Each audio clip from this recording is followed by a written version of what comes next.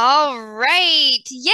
I'm so glad that we made this happen. Thank you, Courtney, so much for joining me. Courtney is an amazing practitioner and has a really inspiring healing story of her own. And so I really wanted to come on here and let her share a bit about that.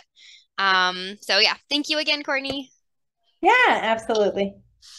So, let's just start. You can share a little bit about your health journey, especially towards the beginning. When things were really at their worst for you, what did that look like, and what were you struggling with? Yeah. Let's see. It was so many years ago now. I Yeah. don't even know how many. I was an athlete and I was able to run like 8, 10 miles a day, and then all of a sudden I could run half a mile one day, and then Yeah. I could run 8 miles the next day. And my body started to become inconsistent. Yeah. Um, that was one of the first things I started noticing. And then I started noticing that I got a dairy intolerance. And I was Oh, like, oh, this must be the issue, right? okay. Yeah. Intolerance. And I then I started bloating, and my Mm, belly started bloating and bloating and bloating till it was like 6 months bloated. Um, and then to save a really long story short is I was in the process of hitting my tipping point. So through my life, I had been through multiple rounds of antibiotics. Um, I had been on different rounds of psychopharmaceuticals, so like antidepressants and stuff mm, for conditions that they told me I would have for my life, which weren't accurate. yeah. um, and so in this tipping point, I was living in a house with mold, but I didn't know it at the time. And um, basically, I continued to get sicker with random weird symptoms, hair loss, bruising, cold. I had to like keep my head up against the wall at work. I couldn't keep my head up. Oh, wow. Um, I, yeah, my whole world had sort of changed. And so I kept going to Western medicine, and they were like, "You're the picture of health." And I Yeah. was like, "I'm not well." And the gastroenterologist, I said, "Okay, the last year when I was here, I couldn't eat 3 foods. Now, I can't eat like 20 foods." And he said, everybody has gas and bloating. And I was like, "No, you don't understand. I can't eat foods." And he was like, "Have you seen our psychiatry department?" And I was like, "I don't need a Wow. psychiatrist." Yeah. Yeah. And so then I kept doing research, and I found out, wow, I have SIBO. Mm. And so I went back to him and I said, "I have a permeable gut." And he said, "That's not such a thing, that there is no such thing." And that's when I figured out that the doctors were not going to be able to help me at all. Yeah. And then I flew myself to the SIBO Center in Portland, Mm. and I worked with Alison C. Becker's people for a while. Oh, okay. And then I got better, but only sort of. And my Can I health ask journey was like, what was their treatment for SIBO there? Like, what did they recommend for yes. you? Well, so at the time they gave three options: an elemental diet, um, herbal protocols, antibiotics, or no fiber, which is now like carnivore, what people call carnivore. Hmm. Um, Basically, they had me do long bouts of kill supplements, Yeah. which made me better, Yeah. did not recover me. Yes. And I guess I don't Like want to your be saying that symptoms it went away, but you didn't really like sort regain of. your vitality and yeah. Yeah, right. Like, I mean, it was better than it was. Yeah. And then I went to a handful of other natural practitioners, and I got mostly better. But I also had other symptoms that continued to get worse, like my light sensitivity and sound sensitivity. And I couldn't wear earrings. I started to become sensitive to my whole environment. I couldn't go into box stores. I couldn't take any supplements. I was hyper reactive to everything. And I hired this woman, and I was looking to get rid of one symptom. And she said, "You have limbic system impairment." And I said, "What's that?" And so then I looked into limbic stuff. And I'm now a limbic coach also, because what I know is that even if you're on the perfect diet and taking all of the perfect supplements, if your brain is stuck in a state of fight or flight, if you are constantly releasing cortisol, adrenaline, norepinephrine, your body doesn't have a chance to repair. Yeah. And my brain was stuck in a state of fight or flight. And so I threw myself into limbic work because half the protocols I had already gone through, some made me better, some made me worse. Yeah, there was no risk and I didn't have any other options. I had already been through functional medicine school. I didn't I didn't know what else to do. Although I guess I was just like happy at 60% more, like because Yeah. I was better working and so I threw myself into limbic work. I had no idea my body could pretty much recover. Call myself recovered now, like I'm in remission. I would say I'm 95% recovered, meaning like just like anybody, if you drove your car like a race car, it's Yeah. gonna be hurt. So like there are things about my body that I'm extra careful with. Hmm. But I would say I'm 90% recovered. And so it's limbic work. And there's a practice for an hour a day that you do where you sit in an elevated emotional state to teach your body to release dopamine, serotonin, and oxytocin. I had no idea I could get my whole life back. Yeah. Like, not just my life back, like flourish even more than Mm. before when I got sick. Yeah. And so that's a miracle. And what's cool is it's not a miracle. Yeah. There's an actual practice to it. There's a way to do it, and other people can have this level of recovery. And so, yeah, Yay. Oh, wow. Amazing. Thank you so much for sharing your story. I think, this is such a classic way that these things unfold, right? Where it's like one little thing and then another little thing, but it's like a snowball going down a hill, right? Where all of a sudden you can't even hold up your head at work, right? And you're like, wow, I am really sick and I really need some kind of intervention that I'm not getting from the conventional medicine system. And I'm so sorry that you were so invalidated. I mean, I know so many of us have that kind of experience, right? But the things that I hear that doctors say to people, like everyone has gas and bloating, like these kinds of things that are so normal. And it's like, no, no, that's not true, actually.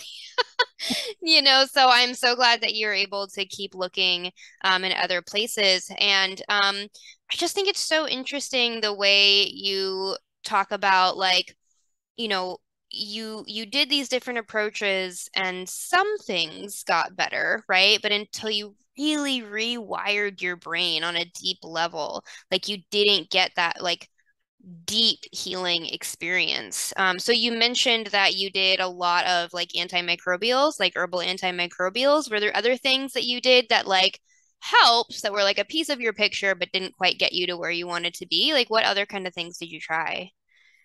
sure. I figured out I had an issue with lectins, and so I Hmm. removed lectins. I then figured out I had an issue with salicylates, so I removed salicylates from my diet. I then figured out I had an issue with oxalates, and I removed oxalates from my diet. I figured out I had a histamine issue, so I removed histamine foods. I basically, if I could explain to you how I functioned, and I was like happy to function this way because at least I was functioning. If I jumped on my left foot and spin this plate like this and like held this and wore blue and didn't move at all, I was sort of okay. Yeah. Basically, if I froze my meat and I only ate this food and if I only did this thing and this thing and if I had this supplement, I was mostly okay. Yep. And what I now know is I actually think my brain caused most of those different food intolerances with all of those different things. Meaning, when I was doing limbic work, I was mostly recovered and I was graduating from functional nutrition. And I was like, oh my gosh, how am I going to practice? Because when you start doing Mm, limbic work, you have to stop researching because I had become a researcher and I was like, yeah. I know all of this fun stuff. And what I didn't realize is that was making me sicker. So when I started doing limbic work, I stopped researching. I stopped all the panic. And So I was graduating functional nutrition school and I thought, how am I going to practice if I can't research anything? And so I started listening to, I was like, oh, I'll study the thyroid because I don't have thyroid issues. And I started listening to a book on the way to a client's, and the guy talked about cold hands and feet. And I went into my client's house, and like an hour later, my fingers were frozen and my toes were frozen. And I thought, oh my gosh, I'm not Wow. ready. Yeah, and so what was mind blowing to me is I heard the symptom and then my body manifested it. Now, Yeah. here's what would have happened in my past life. I would have heard that in the book. I would have then felt cold hands and feet. I'm saying this to everybody listening to this because I know you guys do this. We become advocates for our own health. We listen to all these podcasts and stuff. We hear a thing. If I heard that about the cold hands and feet, my feet got cold. I would have thought, oh, I have a thyroid issue. They didn't run my labs right. I would have gone home, panicked, looked through the labs. I need to find a specialist. I need to do all this stuff. Let me get all my labs. What kind of supplement? Was it the iodine? Did that make my thyroid worse? Like, what is going on? Yeah. And all of that panic would have created more issues. And then Yeah. I would have been like, for sure, I have a thyroid. And what he did instead is I was like, oh, I am having a limbic problem. And I went and worked on my brain and Yeah. I calmed my body and the cold hands and feet went away. Yeah. And so I had to wait till my limbic system was fully recovered to be able to like research and look. Yeah. Um, but yes, Yeah. I mean, this is such a good point, and it is such a really vicious trap that I think a lot of people with chronic illness get stuck in. And it's such a good point. Like, we have to do our own research and have to be our own advocate in order to stay alive sometimes, right? But there is this point of like diminishing returns that is like, and most of us go over that line, right? I mean, this is so similar to how PTSD works, right? Where in a really constrained survival situation, we come up with these coping mechanisms to stay alive. And then at some point, those coping mechanisms don't serve us anymore and they can actually make our life worse. Right. And then this is how PTSD works. And I think this is exactly what you're talking about how this self-advocacy and this research and this kind of Sherlock Holmes mindset, right, can at some point actually start hurting us as opposed to helping us. yeah, I do think all of the stress and the fear about my health is what continued to make me more sensitive to the world, like my Yeah. light sensitivity, sound sensitivity, supplement sensitivity. I started to get EMF sensitivity at the end, touch.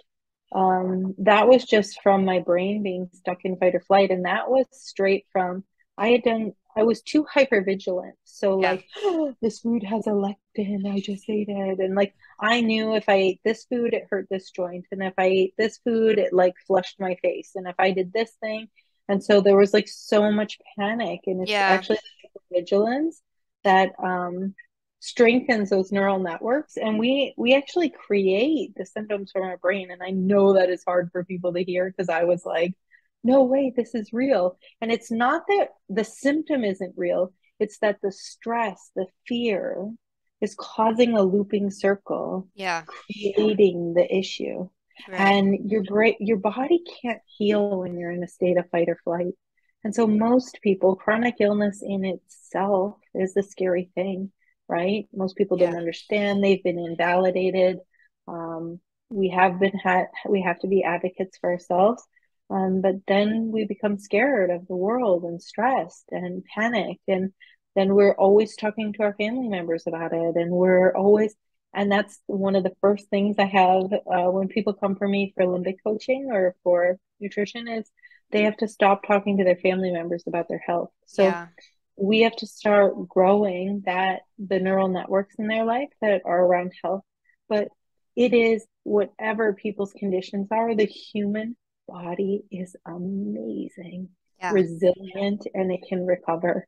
And Yeah. so if you're like trapped and you have a condition, you just haven't met the right practitioner yet. And I invite you to not stop the process. Yeah. And or you might be with the right practitioner. Too many people jump ship.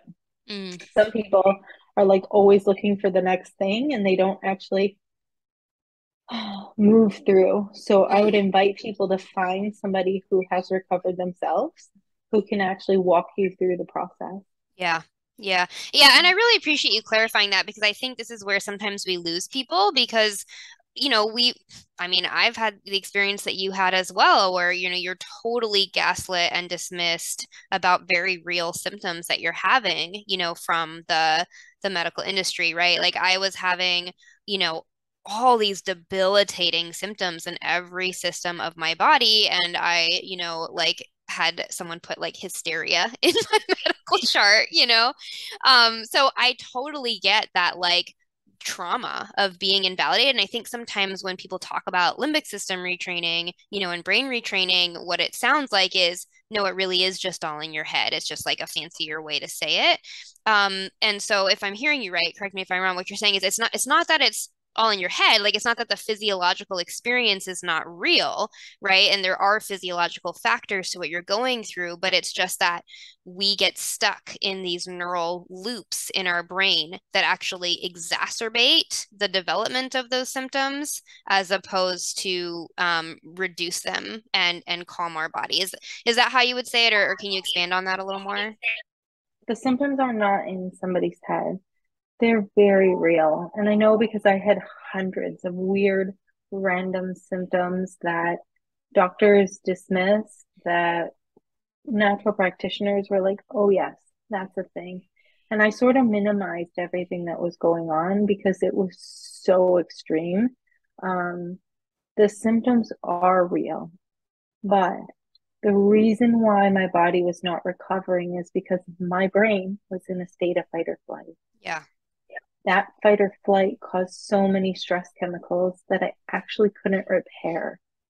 And that stress actually then caused more symptoms to come. Yeah. So it wasn't in my head like I made it up. Um, it was my brain from being stressed out was causing my body to break down. Yeah. Yeah. Yeah. The other things that I want to say is I was thinking recently is I've been diagnosed with two medical conditions that I told I would have lifelong. I had six, six different psychiatrists tell me I have major depressive disorder. I would have it my whole life. My brain is broken. I had four psychiatrists tell me I was had anxiety. I had two psychiatrists tell me I was bipolar, and I had one tell me I had ADHD because he had me take the test and it proved that I had these things. Hmm. They all told me, every single one of them, that I had to be on these drugs for my entire life. They would put me on something that would give me awful side effects, and they would say, oh, we're going to have to put another one. And like, then it was like a nightmare to get off these things and to detox from these drugs. Yeah. Um, what I can tell you is their story of my brain was broken, it didn't release the neurochemicals appropriately, was wrong. I don't have one of those conditions. I'm a very happy, flourishing person. My brain was broken because my body was on fire. My Yeah. gut was broken, which made my brain on fire, which meant it couldn't function right. Yeah. So I want to say to anybody out there who's been diagnosed with a label, it's not who you are. That doesn't have to be your life. That is a symptom. And I try so hard to explain this to clients. Depression is like a pimple or a headache. It is a symptom that the body is producing that when the body is in balance, won't be there. Yeah. Um, and when people are normally given these labels, because normally depression and mental disorders come with chronic illness, Hmm. and that's often because our gut is broken and it needs fixed.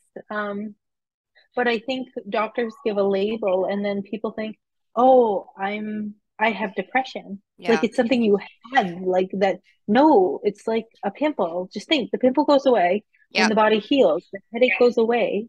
Um, and I don't mean that lightly, and I'm not saying for anybody to come off their meds on their own, but Yeah. with the right practitioner and when you heal your body appropriately and you do limbic work, your brain will flourish, Yeah. right? Yeah. No, music to my ears. I mean, this is my whole thing, right? I mean, we, our species has survived hundreds of thousands of years in very adverse circumstances, right? I mean, just the idea that like we would just have these, malfunctionings in our brain and body that are just like unsolvable, that is just like the way we are genetically, like it makes no sense, right? If you like step back and look at the big picture, like no, we evolved to like survive and flourish and reproduce and like live full lives, and be a part of nature and be a part of the world. And so, yeah, I mean, it's a symptom. It is saying like something is imbalanced in your body, right? But I just love this perspective that like we are always capable of rebuilding ourselves or rewiring ourselves, whatever the root cause or root causes ends up being. So yeah, thank you for being really clear about that. And like this is why I love interviewing people who have had their own journey because it's like living proof, right? People who had all these diagnoses who like now don't. And I had the same experience. I mean, this is part of the reason that I kind of like veered away from the mental health field, because that's my initial training is because I was, doing talk therapy both as a professional and for myself for mental health conditions, that I thought I just had, and, nothing really shifted that much. Like I learned to cope with the symptoms better for sure. Like it's not like the therapy did nothing. I was able to be a little more functional, but it wasn't until I actually really started rebuilding my gut in my brain, from the cell up, that, things completely shifted for me. And it's like I became a totally different person, but at the same time, I think part of why all those physical things I did took so well, and in the scheme of things, I mean, it was years, but in the grand scheme of things, I made a fairly quick recovery, is because I also took like nervous system retraining practices very, very seriously. And I didn't know about limbic system retraining at the time. I didn't know that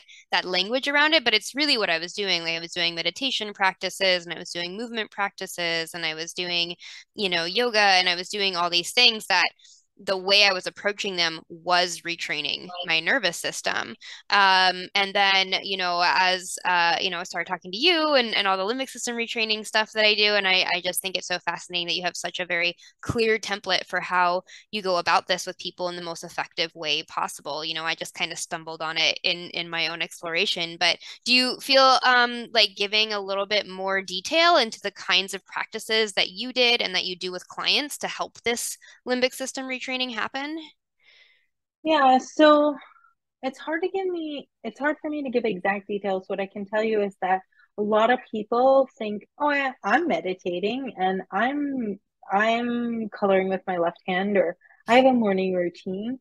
Um, if they have if they have severe limbic hypersensitivity like I did, where you're reacting to chemicals and your environment and you're overstimulated from the world. Part of that I thought was my personality, like, oh, I only have so much bandwidth, I can Yeah. only do so much. I didn't know that that was limbic hypersensitivity, but there's an hour practice that you do a day. And so that's something that you have to learn. And then throughout the day, you have to pattern interrupt. So, and this isn't a joke, like, this is, you cannot discuss your illness. So, what we focus on, if you picture a big spotlight, what you put your energy on grows. Those neural networks strengthen. And so you have to stop talking about your condition. You have to stop thinking about your condition. And that was the hardest in the beginning. Is when I first started this work, I unfollowed all health practitioners. I unsubscribed from everything. I stopped talking about my condition. And then what I realized is my brain all day, every day, had been thinking about my health. What Yeah. is in this product? What is in my food? Did I have a histamine reaction? Did I take that supplement? Did I whatever? Blah, blah, blah, blah, blah. And I had to pattern interrupt all those thoughts about my health. So I'd be like, no, no, no, Limby. No thanks. Thanks, but no thanks, Limby. Yeah. And so I had to slowly start building neural networks. There's a full practice that you do throughout the day to move your brain in a different direction. But mostly it's this hour practice that you do a day, sitting in an elevated emotional state that, and you have to be willing, like, you have to have grit. So I did it for a while before I really started noticing things. Yeah. I think a lot of times people start stuff in a healing journey and like 2 weeks in, they're like, that didn't work. Next thing. And you can't rewire 30 years of limbic issues in 2 weeks. Yeah. It takes 6 months to 2 years, but you Yep. can have radical shifts in the first 6 months. So if somebody is stuck and they've been doing all of the things for a lot of years, I would highly, highly, highly recommend hiring a limbic coach and getting somebody who has really recovered with their limbic work, Yeah. to have that alongside the diet. Now, I help people with diets too, but the limbic stuff, like, that has given me a flourishing life. That Yeah. wasn't just like band-aids. And I hate to say that all the like don't eat lectins and don't eat oxalates and all of this stuff was a bit like a band-aid, right? Because it like helped me get to a place, but I wasn't fully robustly recovered. Well, it didn't I wasn't explain like why your body was reacting to lectins or why your body was or like reacting to oxalates, it right? didn't explain why my gut wasn't healing so that I could then tolerate more of them. Right. Okay. Right. Exactly. Yeah. Yeah. So exactly what you're saying. Like the issue was my gut was not fully repairing. I kept removing more and more and more and more and more, and I was on this healing diet. But why was my gut not healing? Yeah. Why wasn't I getting better so I could function with all of the stuff out? But I wanted to be able to flourish. Yeah. And so, yeah, exactly. It is exactly what you said. But my issue was that my gut wasn't actually repairing because my body was in a state of fight or flight, which keeps your gut permeable. Um, Yeah. and then you can't repair. You Right. can't take a supplement for that. If you're stressed out and you're panicked all the time, you can't take a supplement to fix your gut. Like, you have to calm down. Yeah. Like, you have to do some limbic work. Yeah. Yeah, and I would say, well, first of all, I think that's a really good recommendation that like if you've been doing this for years, all this healing stuff for years and you're not seeing the results that you want, then yeah, you've got to look at these neural pathways, right? Because it's not that you're not necessarily doing the right things and some amount of restriction can be helpful for healing in the Mm-hmm. short term, but at some point, like you should not be so sensitive if your body is truly healing. And if you're stuck there, then like this is the time to start looking at that work. And I would say, like, I think a lot of people with chronic illness have been anxious their entire life. I mean, I know I was, right? And until I really started regulating my nervous system, like, I didn't know actually what it was like to be like in a calm or peaceful or regulated state. Like I didn't even realize how dysregulated I was. And I have found, I mean, I've been healing for like 5 years now, right? So I find that each step in my journey, like I just year after year, I like keep peeling back another layer of like, oh, I still was not as regulated as I thought I was, right? Like 2 years in, I would have told you, like, oh, my nervous system is totally regulated at this point. And now 5 years in, I was like, oh, no, it wasn't. Now it just keeps like the layers keep pulling back. And I think that it just shows what a state of chronic dysregulation like our culture and most people in our culture are in, that like there is such a deep well of like calmness and well-being and regulation and peace in yourself and the world that you just keep uncovering the more of this work that you do. So, even if you feel like, no, I'm not too anxious. I think I'm okay. Like I don't know. I don't know if you would agree with this, but I would say like, you might actually still be dysregulated and it's so normalized you might not realize. Would you say that's true? Yeah, so I had this client, and he came from the medical field, and he came to me, which was like an honor, right? Hmm. Um, and he was so calm and zen. Like, he looked from the outside, had a wonderful marriage, was such a kind soul, Yeah. spoke slowly. His brain was in such a state of fight or flight, his body couldn't Wow. repair. Wow. And when he started doing the act, and I thought, I wonder if it's going to work for him. This dude's like so like, but his brain, his thoughts were in a fight or flight. Yeah. His body probably had been from 20 years of chronic illness. Yeah. And so I do know somebody had told me about this limbic practice my first year of getting sick. And they were like, you have to do this thing for an hour a day. And I was like, yeah, no thanks.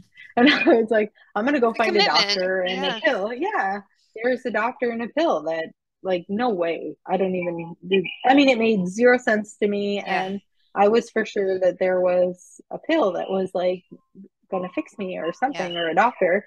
And then 8 years later, I became really willing. I was like, okay, that thing that's not gonna hurt me at all. Yeah. Yeah, I'm let's do that. Yeah.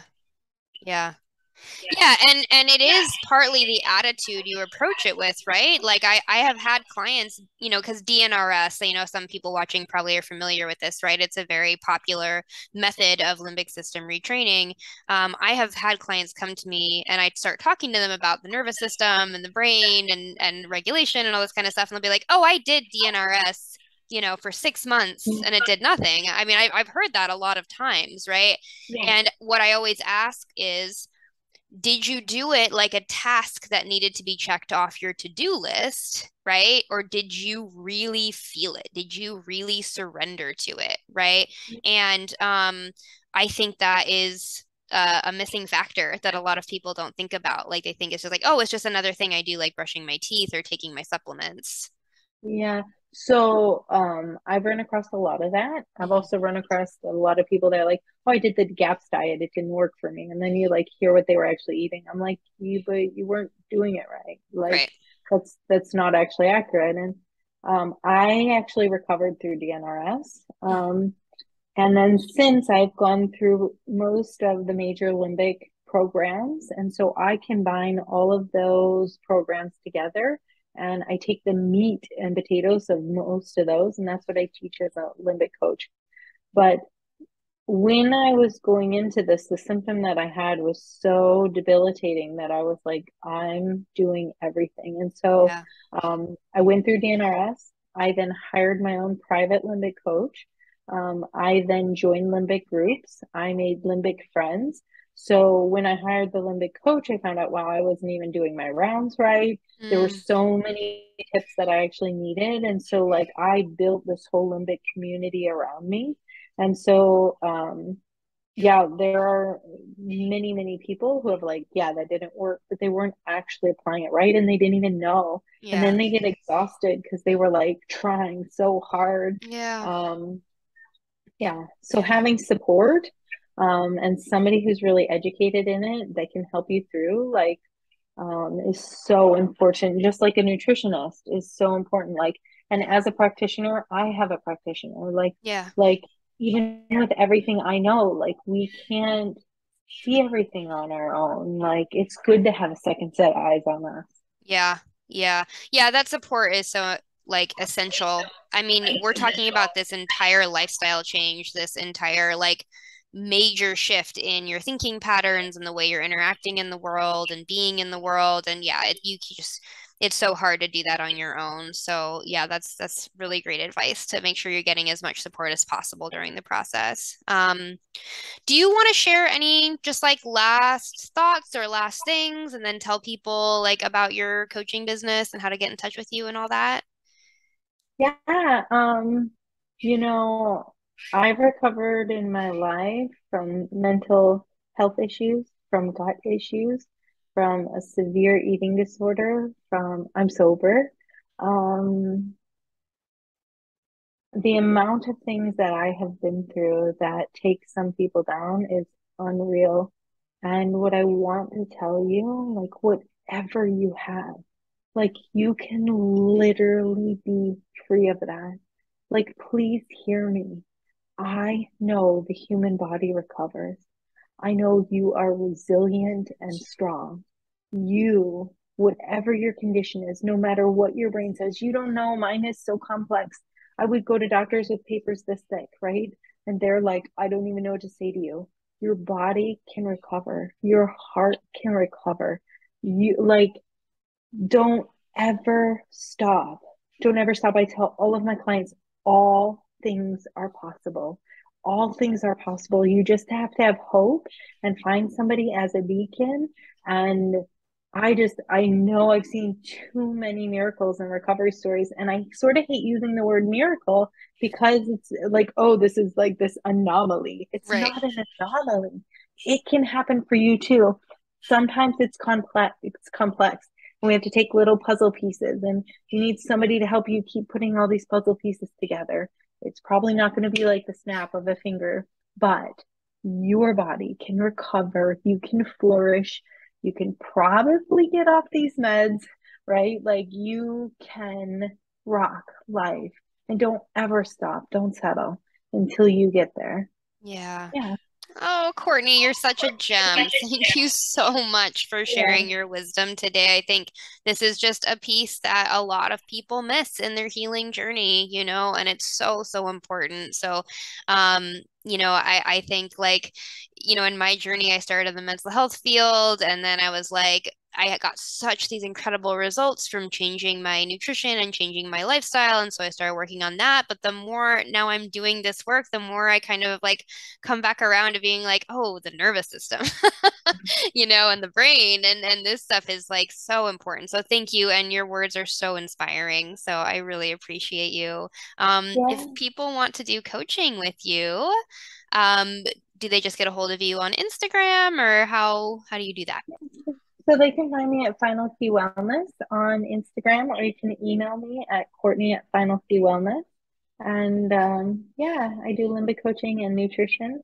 And then I help people with eating disorder issues. And then I also have a program that helps people change their life for the last time. So, like, if they've been on a yo-yo plan, like they follow one of these health protocols, but they can't really stick to it, the program's built to help you stick to it. Great. Great. Yeah. All right. Well, Thank you, Jen. Yeah, and yes. thank you for your time and for being such a beacon of light for Oh, everybody out there. It's a gift that you're giving this to the world. thank you. Thank you. Yeah. All right. Well, I am going to stop the recording and we will be in touch. Okay.